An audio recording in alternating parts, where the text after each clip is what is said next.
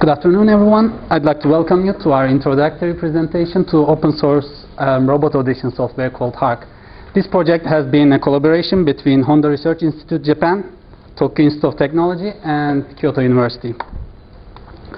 Headset microphones are very popular in the field of robotics because they are very robust against any type of noise coming from the surrounding. However, as you all know, robots must be constantly interacting with the environment by using their own sensors.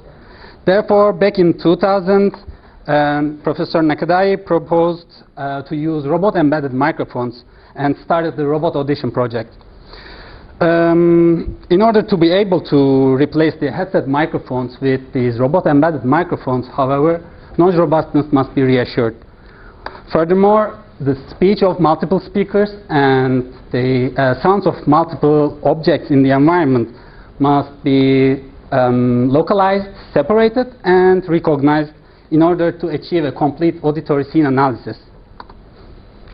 Well, to accomplish all these goals, an open source robot audition software called HARK is introduced. If you wonder, HARK means listen in medieval English, but in the context of today's presentation, HARK stands for HRIJP Audition for Robots with Kyoto University.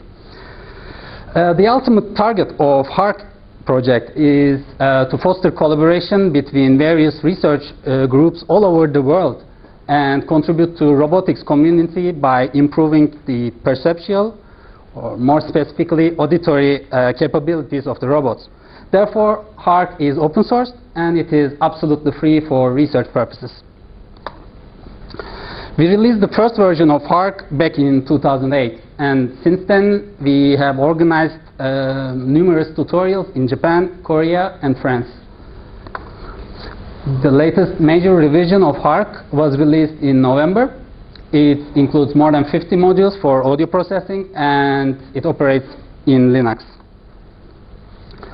In contrary to conventional single-channel automatic speech recognizers, HARK provides solutions for microphone arrays because of their ability, or because they can help us in tackling with different types of noise that can be present in the environment. So this is a typical robot audition framework that is supported by HARK. Usually the processing chain starts with localization modules. The estimated positions are used to separate speech signals, and later on the acoustic features are extracted and speech is recognized consequently. Finally, the output of the whole system can be sent to dialogue management tools. The infrastructure of HARK is based on Flow Designer, which provides a graphical user interface-based programming environment. It is appropriate for frame-based processing, such as image, video, or audio processing. HARK can be easily customized to meet the demands or constraints or conditions of your robotic system. Another strength of HARK is that it can support many types of multi-channel sound hardware, such as given here. And it doesn't pose any constraints about the layout and the number of microphones. As you all know, robots are intended to be deployed to realistic environments. Therefore, HARK provides advanced signal processing technologies that take the dynamic environments into consideration. So HARK is really user-friendly. It takes only little effort or time to install it. You can simply use conventional package management tools.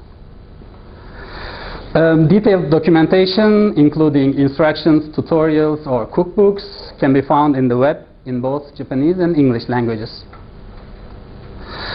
Last but not least, HARK can be also easily integrated with your existing projects that operate in other robot middleware, such as ROS or OpenRTM.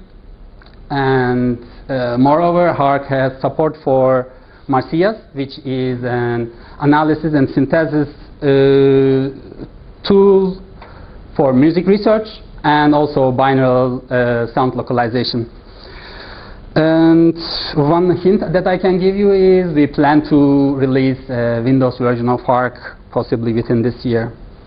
Okay, it's time for some action now. I'm gonna play some demonstration videos that we recorded using HARK in a real robot environment.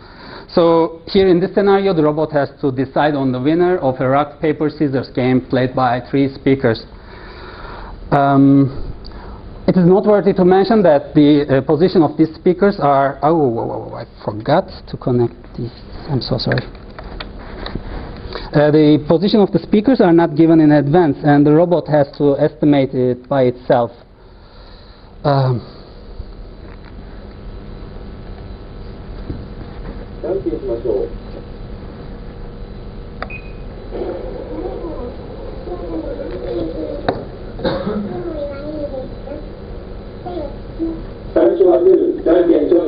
So on the on the lower bottom corner you see in the left corner you see the results of sound source localization. So the robot successfully managed to recognize the utterances of all 3 speakers and decided the correct winner.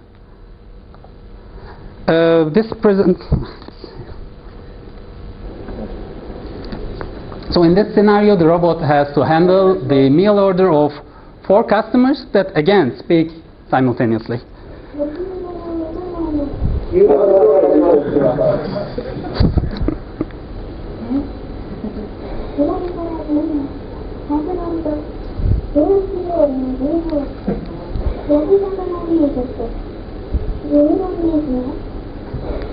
Well, this technology costs a little, right?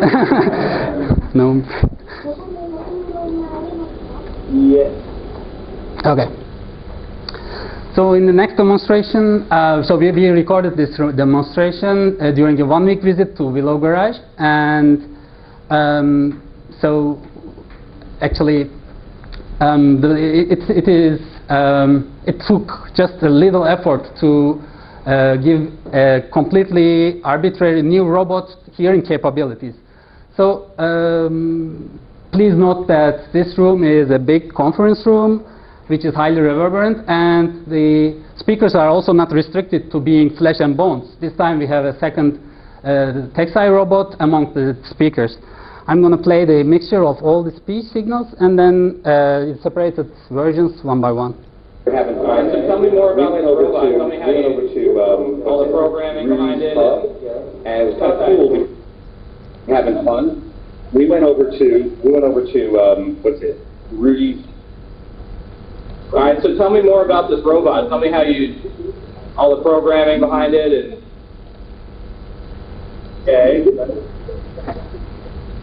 Okay. Yeah, and so on. Okay, let me continue. I don't have much time. So, how many microphones are there? 8 microphones. Where are they positioned? Sorry, the positions? Where? On the top of the head. So, Circular? Yeah, circular configuration. HARK also gives you the opportunity to visualize the auditory scenes. So, you can use this tool to analyze auditory scenes, archive sounds, or reconstruct them, as well as play, replay, or filter some sound events. So here is its demonstration again. So this is a typical conversation conducted by 2 speakers that are present in the same room with the microphone array. And the speakers can be moving or stationary. Let me skip a little bit. And I want to show you some function of this tool. Okay.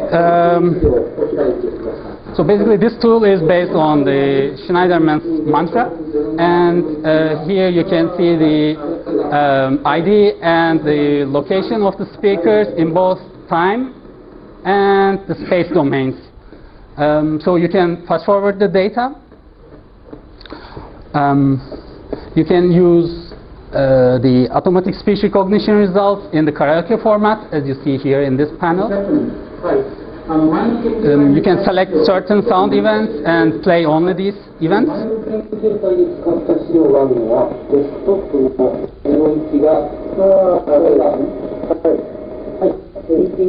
And then you can skip by using this timeline, and you can skip by using the text.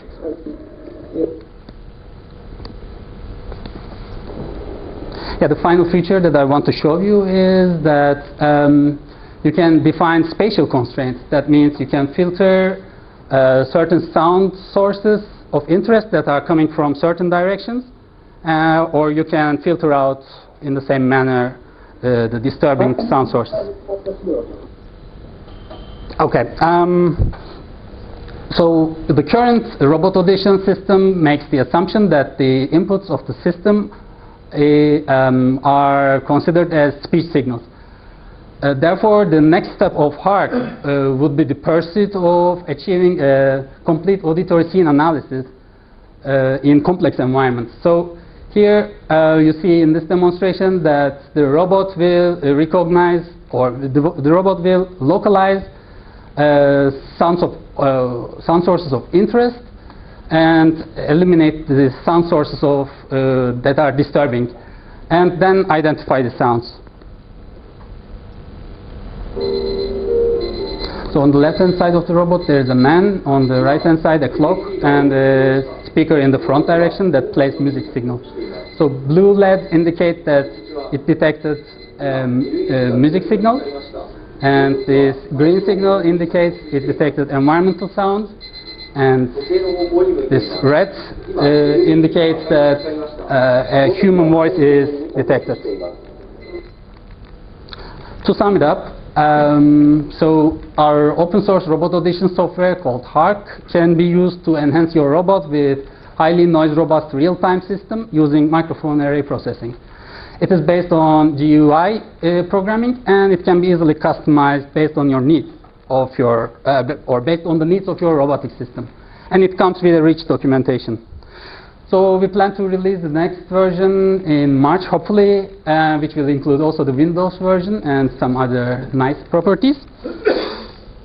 Okay, I've done my part of introducing HARK to you. So now it's your turn to go home and download it and enhance your robot with these cool functions.